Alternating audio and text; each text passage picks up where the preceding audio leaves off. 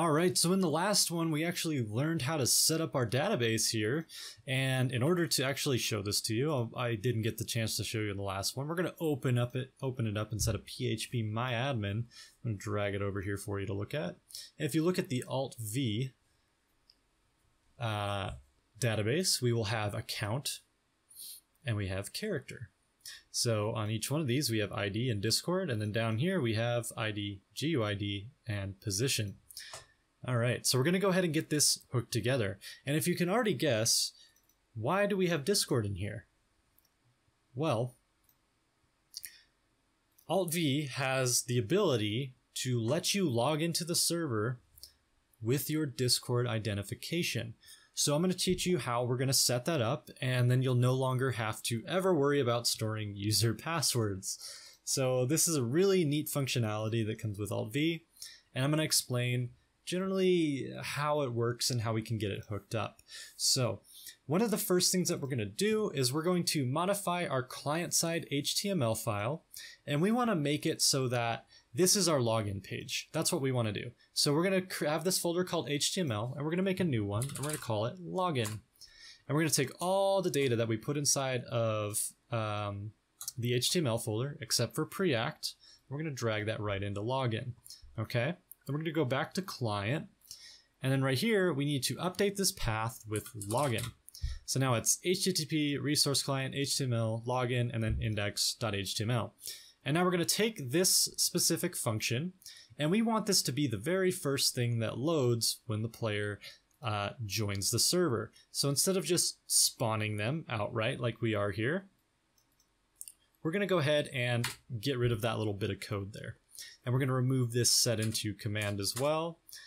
And we are also going to move this web view right into this spawn player function, okay? And we're going to actually get rid of the little argument there and make it a blank one. And then down here, we're going to do webview.focus and then alt show cursor true. And the rest of the stuff that's down here, we're going to go ahead and just remove a majority of that. Okay. So now we're going to use this new web view that we've created, and it's inside of client.mjs. And we're going to make we're actually going to take all the data that's inside of here, and we're going to move it into its own file. Okay, so we're going to make a folder. We're going to call this panel. We'll call it panels. Okay, and then inside of panels, we're going to put in discord.mjs. Okay, and then right here, we're going to copy all this stuff right here, put it right there instead of discord.mjs. And then our last step is to load this discord.mjs file. And the way we do that, it's a little bit different than server side. We do import all as, and we're going to call this one discord from, and it's actually going to be a /client. Okay. And then it's going to be panels and then discord.mjs. And what I like to do to make sure things are loading is inside of here, I usually put an alt log that says discord.mjs has loaded. Great, so now we have that all set up. Let's go take a look at our login menu. If you recall, there's a bunch of stuff in here that we probably don't really need. So let's go ahead and get this cleaned out and gutted so that we can begin using it as our new login interface. And the simple idea behind this is we're going to have a single button that you click and it will immediately log you into the server. So we're going to remove render vehicles. We're going to remove spawn vehicle, display name, key down. We're going to remove this event list. Or actually, we're going to remove this whole component will unmount. All of this right here. We're going to remove this component did mount, this keybind, the name and the vehicles for the states. We don't have to worry about state in this instance. And that's about it. So the only thing that we need here is attempt login. Okay. And with attempt login, we're going to do if alt in window. We're going to do alt emit. We're going to do login Discord. Okay. So that's the event we're going to be calling. And then down here, we just need to bind it. So we're going to make this a button, and we're going to give this a class of we'll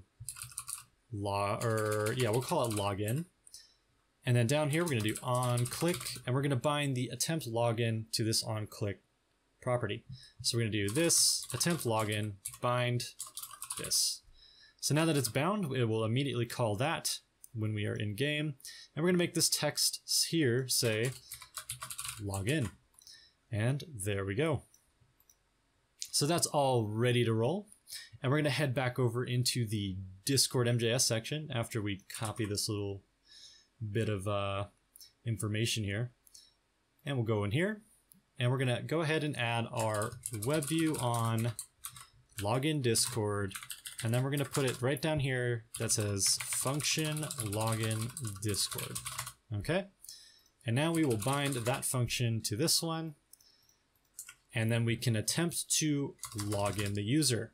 So Alt-V has a lot of different little Discord events. They're not the most straightforward things to use. It actually took me a little bit of understanding or a little bit of trying to really understand what was going on here. So on client side, if we just go to the Alt section and we go Discord, you'll actually see a few different things inside of here having to do with Discord. But the only issue is, what order do you use these things? So I'm going to teach you that. I'm going to tell you what that is right now. So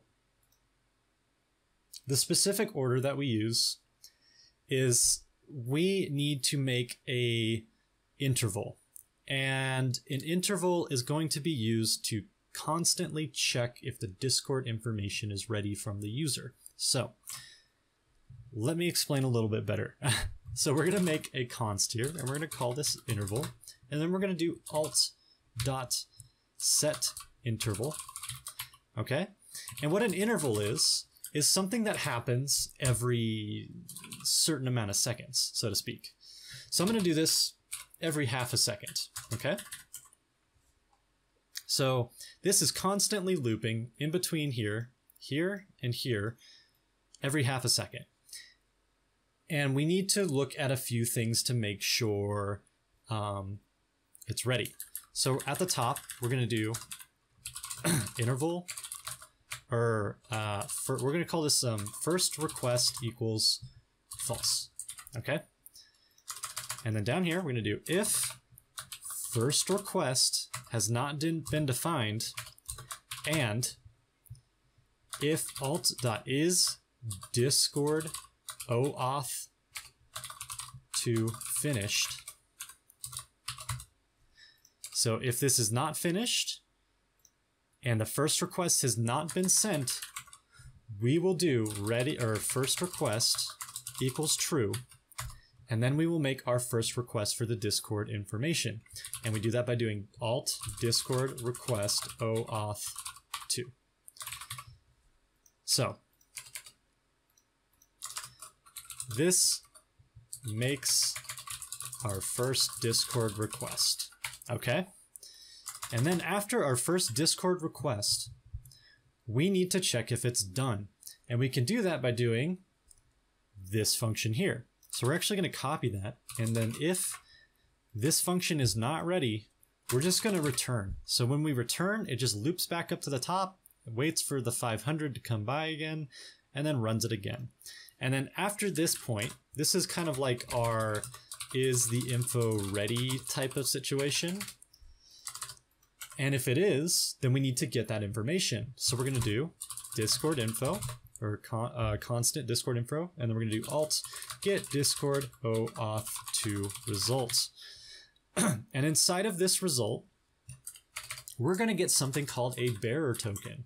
And a bearer token is something that we can use to talk to the Discord API to verify that this person actually has the token for the account they're talking about. So if this Discord info is not defined, then this basically means we did not succeed in retrieving the user's Discord info. So at this point, you would probably want to kick them from the server, but that's something you need to emit up to server side. So we're going to skip that for now. So now we're going to do alt emit server, and we're going to pass this information up, but only just the token. So we're going to do Discord, and then we're going to do token, okay? And then we're going to pass Discord info dot token. Then down here at the bottom, we need to turn off this interval so it's no longer running. So we're going to do alt clear interval, and it's just called interval, just like that. So now when this information is ready, after we click the button, it's going to start processing it, and it's going to be like, yeah, we're looking. Okay, we found the information. And when we find the information, it's going to beam that token up to the server side. So we're going to go ahead and copy this here.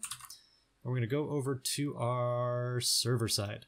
So here we are in server.js, and we're going to remove all the stuff that we left over here on the bottom, and we're going to remove some of this stuff up here so we have some nice clean code. So what we want to do, or what I like to do,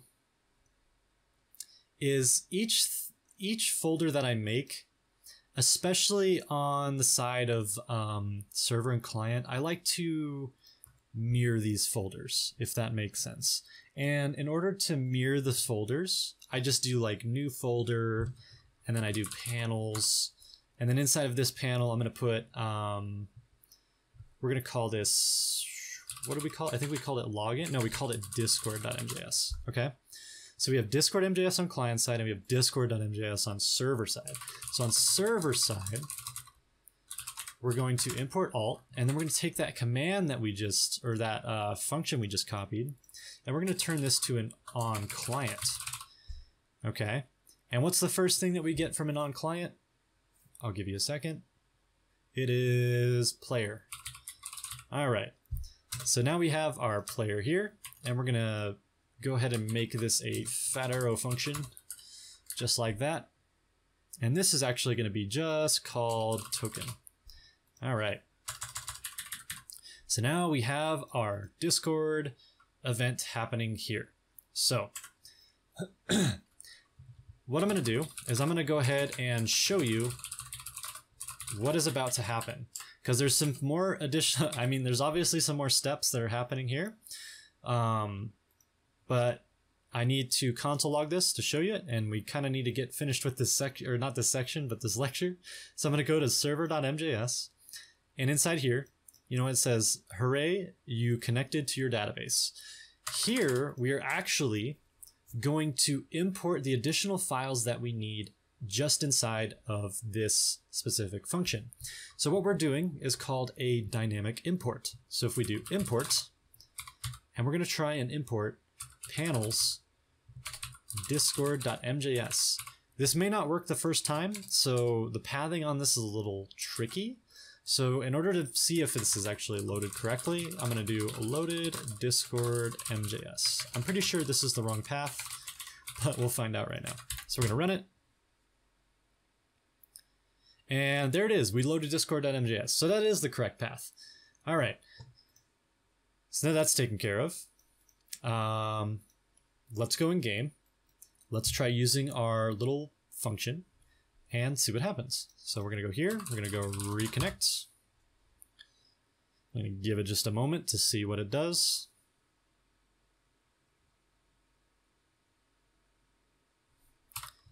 And it doesn't look like it's going to be displaying the page to us, as you can see. So we're going to look into why that might be. So if we go look at the Discord panel, spawn player. That is our issue there. Because we got rid of the function, when the player first joins, this is no longer being called. So we need a replacement. So let's talk about client-side events.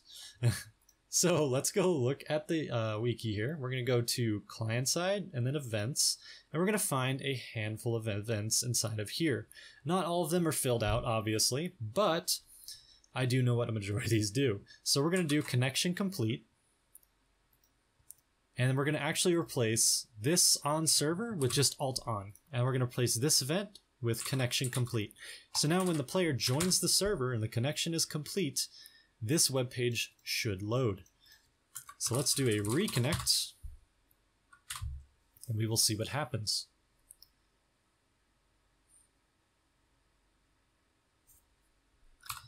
And it looks like we have an error. Preact is not defined. Okay, so we need to update our HTML login panel. So if we go to the index.html, you'll notice that Preact is now one folder backwards. So we could just do .. preact.min.js because we might be using Preact for a few other interfaces in the future. So that's why we put it here and not just directly inside of login. All right, so let's do a reconnect again.